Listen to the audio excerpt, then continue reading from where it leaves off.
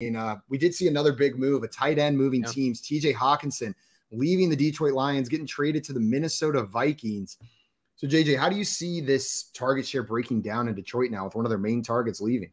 Yeah, so they have Mitchell and Brock Wright as their tight ends who are going to be elevated. You know, Wright's been the one, I think Brock Wright is who it is.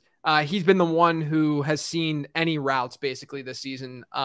So, you know, I think that he's probably like the immediate guy who would benefit, see the biggest jump because he's going from nothing to something. With that being said, I think that the biggest winner is probably Amon-Ra St. Brown. I mean, Amon-Ra St. Brown plays the slot. Hockenson obviously lines up there.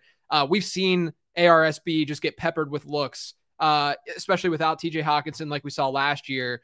But he's still getting peppered with looks even this year in games where he's been healthy. So I think that Amon-Ra St. Brown has a chance to be in that like 28 to 30% target share per game range for the rest of the season. And if we see that, then we have a chance to see some fireworks down the stretch. I mean, it's a very, very big win for him in particular. And then, you know, Hockenson going to Minnesota, they haven't targeted their tight ends at a really, really high rate, but targets go towards talent, right?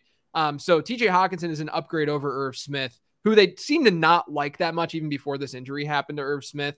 So I do think that Hockenson, you know, will probably still command like an 18-20% target share. Justin Jefferson probably remains the same. And then maybe this hurts Adam Thielen a little bit from a target share standpoint. But it's probably a more neutral for all those guys. And maybe a little bit of a boost for TJ Hockenson, just given the offense that he's moving to, should be a little bit more efficient. So Amon-Ra St. Brown, a big bump for him, I think. And TJ Hockenson, I think it's a pretty good landing spot overall for him. That was going to be my question. Is this a bump up for TJ Hockenson, or is he going down a little bit lower because maybe there's more talent on the field around him as well?